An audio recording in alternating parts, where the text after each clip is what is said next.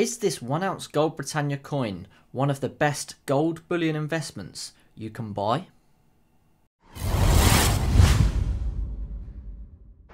Hello future investors and welcome back to another weekly episode. Now today I'm going to be talking about and reviewing this stunning 1 ounce Gold Britannia coin from the Royal Mint. Now more specifically, this is a 2023 King Charles III Gold Britannia coin, and what a beautiful piece it is. Look at that, the detail, unbelievable. It really is a stunning coin, isn't it? It deserves a video all on its own, and that's why today I thought I would do a review of this piece. And if there was anyone else thinking about buying this particular gold 1 ounce coin in the blister pack, there you go, you can see it in all its glory. So let's get a closer look at this coin here and bring it up to the camera. Look at that. You can see can you see the design in the background, the little pivots, the little dots? Isn't that stunning? Wow. A lot of people didn't particularly rate King Charles's portrait on this first reveal of his, his face on gold bullion, but I've got to say I think it looks pretty cool.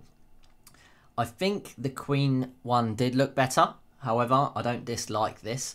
I would like to see one come out once he's been coronated as King of England, for him to be wearing a crown. I think that would sell very, very well with precious metal stackers and investors.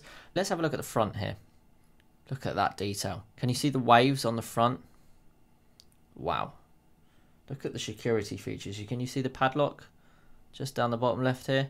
And then it changes into that trident. Let's get it on camera. Let's try and get it on camera. There you go. You can see it just there appearing now. Lovely, isn't it? That's so clever. And it changes to a padlock. One of the things that I love about the Royal Mint is that they do this sort of contrasting finish. They always have like a brushed front surface, normally the exterior or the particular design person that's on the coin, and the background is always in like a normal brushed finish, except they could have just done it in a plain brushed background, but they haven't. They've incorporated this wave effect, which is actually stunning. I mean, look how it almost looks like it's moving, doesn't it? Very, very clever. And then you've got Britannia herself there with the Britannia shield and the trident. On the front it says 1 ounce and it's 999.9 fine gold. And on the left it says Britannia 2023.